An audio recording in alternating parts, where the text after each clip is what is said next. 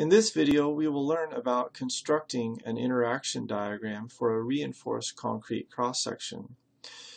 You can see here on the screen, I have drawn an interaction diagram, and so we have P sub n on the vertical axis and M sub n on the horizontal axis. And for a given cross-section and reinforcement, we will be able to calculate this curve here, which is the interaction diagram for the column. And there are some regions on this interaction diagram. There is a compression failure range, and it is this upper region here between 1 and 3. And then there is a tension failure range, which is between 2 and 3. And that boundary that is between those two is called the balanced failure condition. And we learned about that previously for reinforced concrete beams. And so at that location, the values are P sub B for the axial force and M sub B for the moment. At point 2, this is the point that is just like a reinforced concrete beam with no axial load. And so for a reinforced concrete cross-section, you should know how to calculate that point already, and that is called M0. And then we also have the maximum value on the interaction diagram, which theoretically can be calculated, which is P0. So one of the things that we're going to do in this tutorial is learn how to calculate points 1, 2, 3, and 4. And so we can see that an interaction diagram may be constructed by determining points 1 through 3 and then finding many of the other points on the interaction diagram curve. One such point is point 4. So many points like point 4 will eventually fill in the rest of the curve, but 4 is just an example of one of them.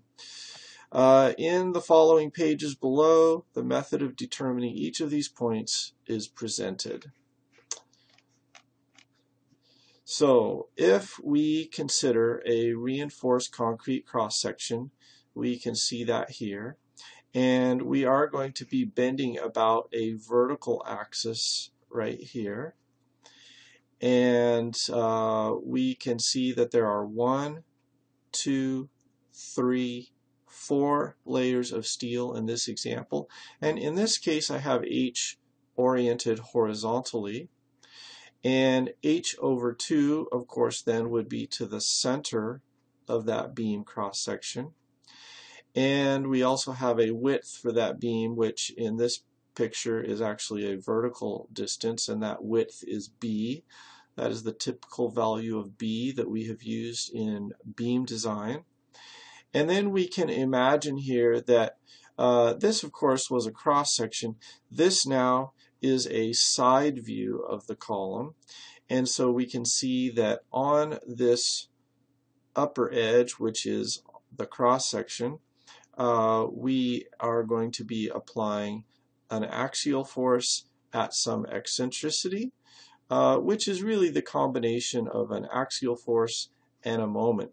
And so we are going to calculate Pn and Mn by using the formulas that we derive. Now, this picture here is just illustrating the strain profile, and it's similar to what you've seen for beams. We have our ultimate strain in the concrete, and then we have a steel strain at each layer of steel. So we see epsilon sub S1 all the way up to epsilon sub S4. We also have the dimensions to each of these layers of steel.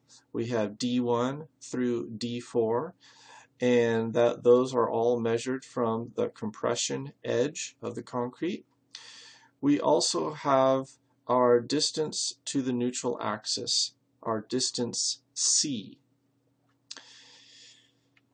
We also can draw our stress profile, and so we have indicated all of these various stresses along the cross section. Of course, there is the Whitney stress block for the compression stress in the concrete, and we also have each one of the steel stresses indicated, F sub S1 through F sub S4. With those drawings in hand, we can write equations that are very similar to what we did before for reinforced concrete beams. The only thing that will be different is that we will have in our force equilibrium equations, we will have this additional term, which is P sub n. Previously, we just had forces due to the steel and the concrete, but now we have an external force which becomes an internal axial force, P sub n, and that will have to be included in our force equilibrium equation, and we're going to see that next. So force equilibrium requires that we have negative Pn, and so in our previous picture, downwards is negative, and then so we have negative Pn plus all of the forces in the steel bars, and I am indicating those as T sub Si, and they are equal to the steel stress times the area of each bar or each layer's total area of steel. And so that's the sum of all of those steel layers. And of course the signs are taken care of in our definition of strain and stress, and we'll see that down below. And it's just the same as the way that we defined it for a reinforced concrete beam. The other force that we have is our concrete compressive stress, and that or compressive force, and it is being caused by this compressive stress here, and it is acting upwards, and so it will be positive. So adding all of those up and setting them equal to 0 is our summation of forces equilibrium equation. If we solve for Pn, we would get this expression, which is equation I. This expression here is identical to the one that we found for reinforced concrete beams, except that instead of this being set equal to 0, it is set now equal to Pn because of that additional force. That's the only difference. Now, we have all of these terms. We do need to re-emphasize how it is that we calculate some of these variables, and these things are calculated just the same way that we did for reinforced concrete beams. We have that our strain at each level I is equal to C minus di over C times epsilon u. And in this case, the way that this formula has been constructed, it will turn out that epsilon sub Si is negative for steel in tension. So steel that is below the neutral axis will have a negative strain. We can also then, from that strain, calculate the stress in each layer of steel, and we do that based on Hooke's law, saying that stress is equal to the modulus times the strain. And from that steel stress, we can multiply it times the area of the layer I, and we get T sub Si. Now, T sub I has some restrictions on it. Well, actually, it's F sub I has some restrictions because we can't exceed yield, and we also have to account for the concrete that is displaced by rebar in the compression region. And so we have some restrictions. So the above formulas here are true but they have the following restrictions, which are applied in the following order. If f sub si, that is the absolute value of f sub si, is greater than f sub y, which we do not allow, we assume our maximum steel stress value is Fy. If it's greater than Fy, we need to, and that would be greater than Fy as calculated by this Hooke's law formula. If that value turns out greater than f sub y, then we would recalculate it here using this formula. And basically all this does is it takes the sine of f sub si and makes this either a 1 or a negative 1 and multiplies it times f sub y, so that f sub y has the correct sign, and now that layer I has the correct stress value. If f sub si is greater than 0, it indicates that we're in the compression zone, and hence we must subtract out the concrete compressive stress that would be acting on concrete if it was there, but it is not present at a particular bar of steel or steel layer, and so we subtract out that concrete stress that would be applied at those locations but is not there. So we subtract that out, just like we did for reinforced concrete beams with compression reinforcement. The last thing that we do is we apply our moment equilibrium equation. And so in this case, we are going to sum moments about the center line of the beam. So if you remember this picture up here, we have the center of the beam, which is at h over 2, and we're going to be summing moments about that location. If we do that, we are going to get negative Pn times E. We're going to get the sum of the steel forces times their moment arms, and we're also going to get the concrete compressive force times its moment arm. And if you look at the geometry, you would be able to find how each of these terms make sense, particularly these moment arm distances. That just comes about from the geometry of the cross-section and our assumptions. The additional term here, of course, is equal to Pn times E, and that is really just equal to Mn. So now, once we have this expression, we can solve for Pne or Mn, and it will be equal to the remaining portion of the equation.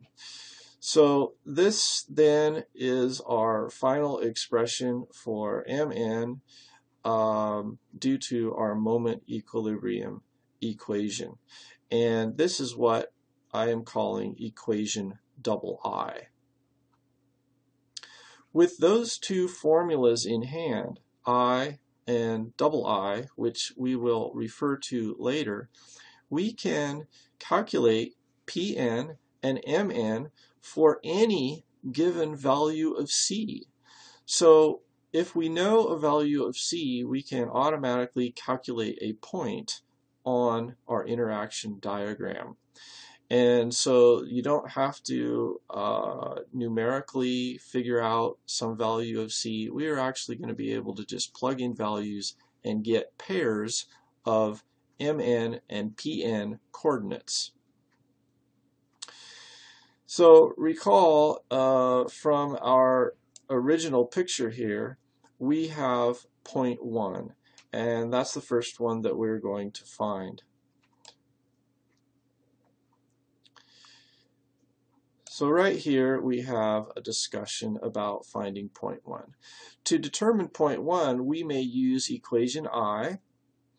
However, since the whole cross-section is under compression, the term that is 0.85 f sub c prime beta 1 c times b changes to the following, where the part that's modified is the beta 1c.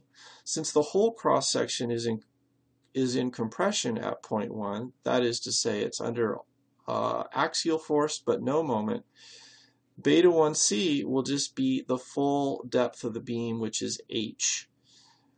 And we also can, that then is 0.85 f sub c prime times the gross cross-sectional area, and that actually should be changed to 0.85 f sub c prime times the gross cross-sectional area minus the areas of steel, because those areas of steel are going to be multiplied by steel stresses, not concrete stresses. So this is the expression for the concrete contribution. And then we have the axial load resisted by the steel is the sum of the F sub SI times the ASI. But that has to change to the sum of the F sub Y times A sub SI. And that is because at our maximum axial capacity, we're assuming that the bars have yielded, and so we've just changed F sub SI to F sub Y. From that, then, we have this formula for P0 and Mn equals 0 at point 1 on our interaction diagram. In order to calculate point 2, which you'll recall is right down here, we can remember that to determine point 2, we must first use equation I and set Pn equals to 0. The value of C that satisfies the equation is then used in equation I to determine Mn. So this is describing exactly the same situation that you had with reinforced concrete beams that we have already learned about. This is as if your column is acting as a beam, and it probably has some compression reinforcement, and so the procedures for compression reinforced beams would be something you would have to consider, and you would be able to find Pn equals 0 at point 2, and we would find the corresponding value of Mn for the correct value of C, which you would have to determine. Next, we have point number 3, which is right here, and that is the balanced condition. And so then there is going to be a value of C, which is called C sub B for this location. And we can calculate that C sub B. And it is right here. If we look at this picture, we can imagine that at the ultimate, when we are at the ultimate strain in the concrete, and we are simultaneously at the yield strain for the steel at the outermost steel layer, we can say that we have D max, which is the distance from the compression face to the outermost layer of steel. And we also have CB, it's the distance from epsilon U down to the neutral axis, and that is the balanced C. And then this distance from the neutral axis to epsilon Y then is D max minus C sub B. So then, using similar triangles, we have C sub B over epsilon U is equal to D max minus CB over epsilon Y. Well, from this expression, we can see CB is on each side, and we really need to solve for CB. And so if you go through the algebra of doing that, you finally will come to this expression here, which is that C sub B is equal to epsilon U over epsilon U plus epsilon Y, all of that times D max. Putting this value of CB into equations I and II will yield the values of P sub B and M sub B respectively, and that will be your coordinates for point 3. Finally, we have 0.4, and this is just any 0.4, which could be any of the points along the curve that are not 1, 2, or 3, and we can now describe how to find that case, 0.4. To determine 0.4 in the compression failure range, one merely must select a value of C such that C is greater than C sub B and C is less than H over beta 1.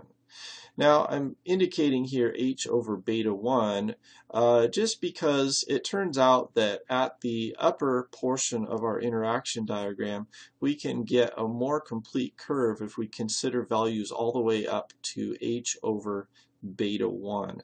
And so that's my suggestion for your upper limit on C in that region. Once we select a value of C in that compression failure range, then we can use equations I and double I, and we can determine a 0.4 for that range, and we could plot it to help construct our interaction diagram. To determine 0.4 in the tension failure range, one merely must select a value of C such that C is greater than 0 but less than C sub B. Then use equations I and double I. The values determined for 0.4 will be the values of Pn and Mn on the interaction curve for the value of C selected.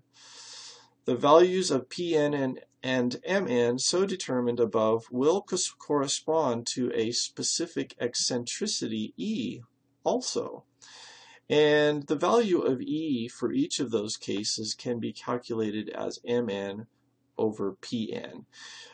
This is sometimes useful, but most of the time we don't really need to do this. But there are some interesting cases that we can consider for E, and so I've listed some of these down here just to give you some examples. For instance, at point 1, we have E equal to Mn over P0, but Mn for this case is 0, so we have 0 over P0 equals 0.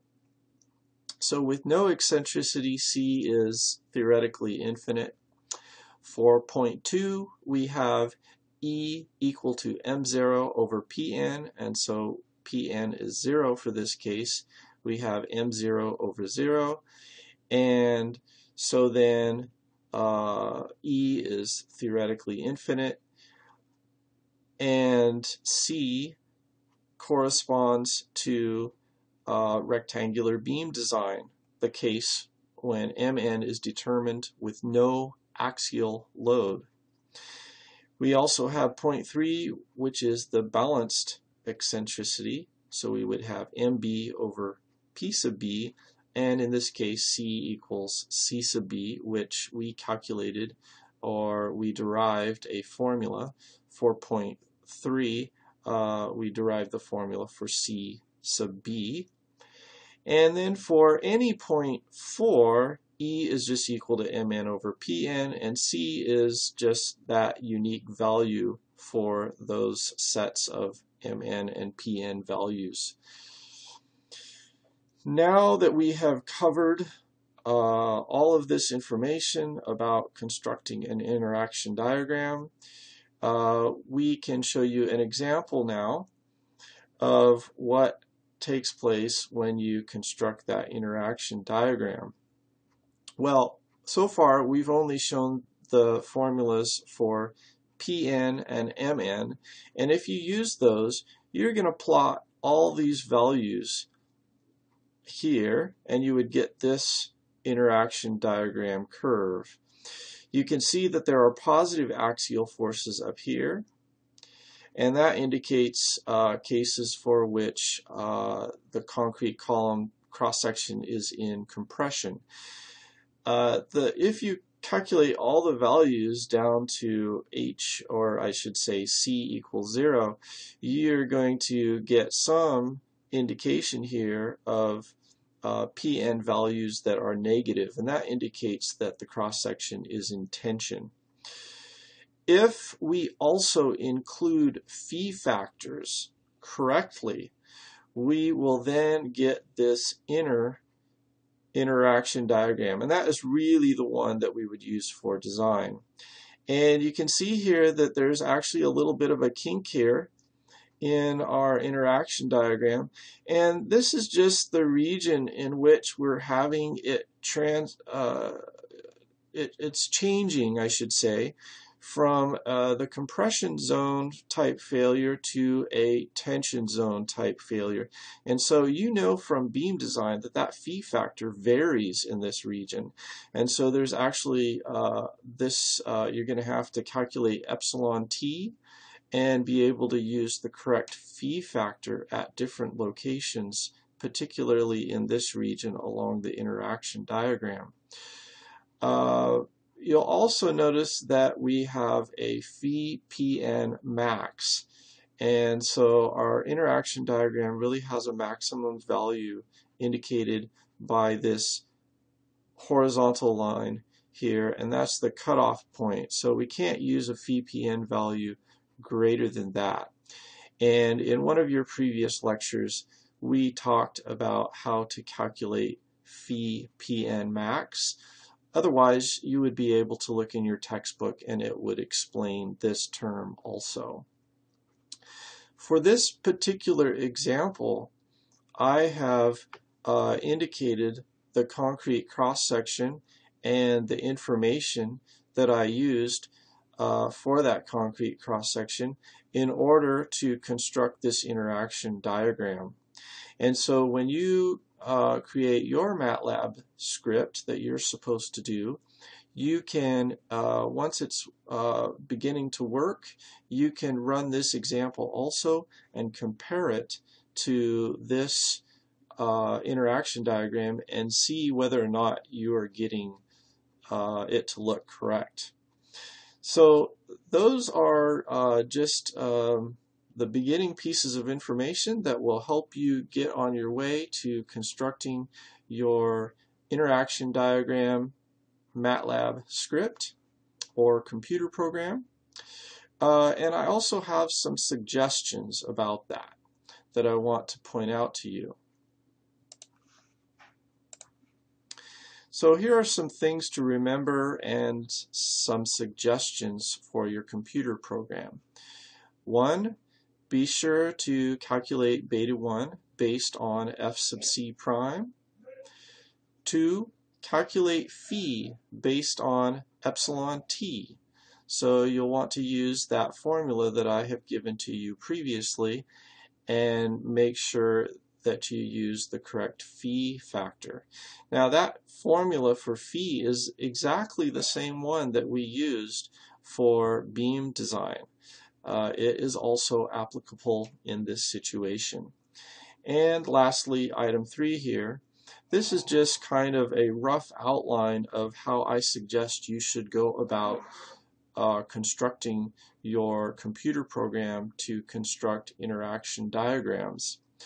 What I suggest is that you choose a single value of C and have the ability in your computer program to just give it a single value of C and then calculate phi mn and phi pn. And it probably would be a good idea to do that for the case of C sub B. If you can get that to work, then you're probably going to have all of your other values of C work out. So I would recommend that you first make sure that you know how to give it a single value of C and that you calculate the correct phi mn and phi pn values. You can then compare that to the example that I just told you about. And you can also look at my interaction program's output for other C, phi mn, phi pn combinations if you want to try other test values of C and corresponding phi mn, phi pn values. Once you know that your calculations for phi mn and phi pn are working properly, you can then try to do a for loop for all values of C between 0 and h over beta 1, and you can plot the result, and you should start to get your interaction diagram. Well, I hope that helps, and this is your first step towards learning about constructing your very own interaction diagrams for reinforced concrete columns.